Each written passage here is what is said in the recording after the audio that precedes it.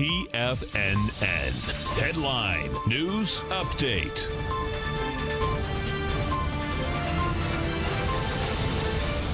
Welcome, folks. We have the Dow Industrials up 8, NASDAQ up 5, S&P's up 2. Bottom line, folks, you get a sideways market out here with volume contracting in a huge way. We had sideways to slightly lower bottom line yesterday. Bottom line out here, you flat out, you get a sideways market. SPYs are doing 34 million shares. They'll do about 44 million.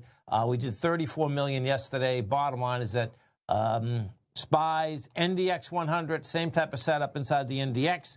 NDX 100, right now we take a look at the 3 Qs. You're trading out at up 16 cents, 17 million shares traded. You know, the Qs had made a high on the 27th of November with 17 million shares traded. Then we had come down with 28 million as well as 31. Yesterday, gave it up on price at 14. We get 17 out here today. Small caps, same setup inside the small caps. Small caps, IWM is trading at a price point of up 8 cents. You have 8.9 million shares traded. We hit a high out here on last Friday with 16 million. The small caps very well could go test that high of 163.41. That being said, the high in the small caps goes all the way back to July of 2018.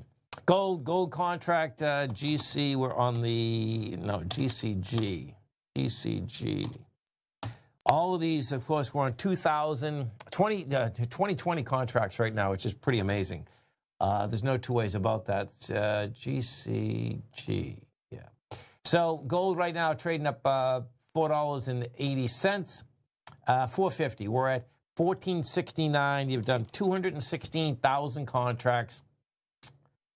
Not bad. You need more contract volume. And we are looking for the gold to get back inside 1477. 1477 is the larger range. Well, it's not the larger range. The larger range is 1499. 1477 does get you in a higher range. We go over to the silver contract. We look at silver. Silver is the last Friday. This got slammed in a huge way.